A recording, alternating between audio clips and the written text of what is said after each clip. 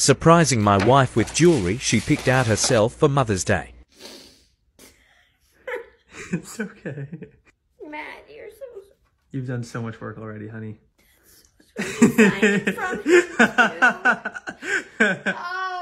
my gosh, you can't do this. You gotta open the gift.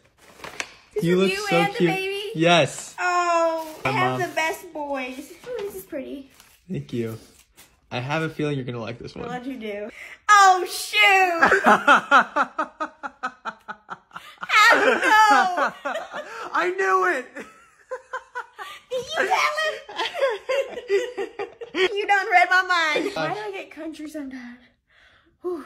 Oh, I love them. This is doing a maternity photo shoot with my pregnant wife. And if you're wondering, Matt, why is Abby driving? That's because she loves to drive and I like to edit. That's a really crazy cactus. How old is that? Like 10,000 years? Sarah, the photographer, surprised us with a gift basket and it made our day. Oh my God. Thank you. Made our way up the trail. There were cactuses literally all over the place and Abby was not wearing closed-toed shoes. Girl, what are you thinking? Sunset was beautiful.